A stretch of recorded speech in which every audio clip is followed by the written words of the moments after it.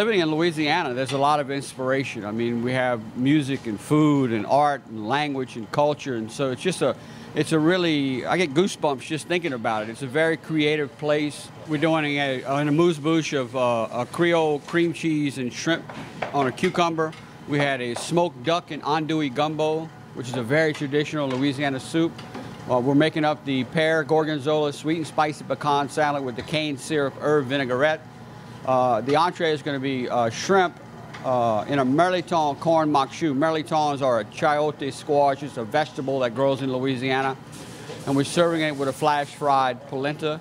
And then we're going to finish things off with an Acadian bread pudding with dark chocolate and pecans with a Kahlua cream sauce.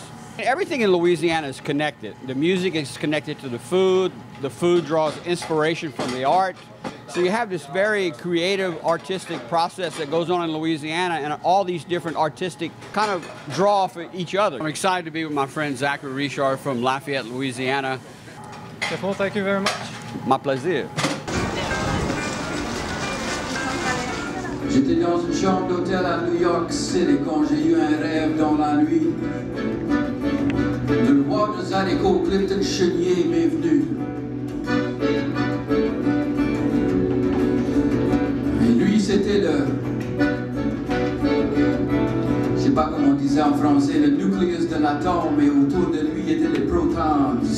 Tous les étoiles de Zydeco, il y avait Queen Ida, Joe Mouton, Boja, Rocket Doucy. La journée s'éclaire avec sa douce lumière, on dit que ça nous fout, mais c'est la jolie folie. Je suis fou de toi, et plus fou de joie, tu es ma belle étoile, tu es la plus jolie.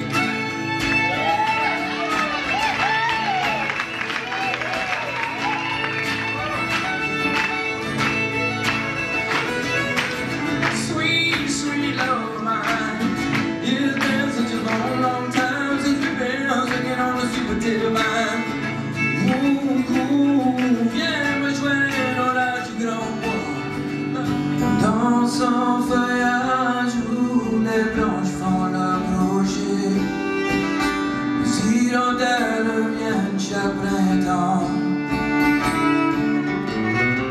Ils se réfugient dans ce chêne au bord du lac Bijou. Dans mes bras, tiens-moi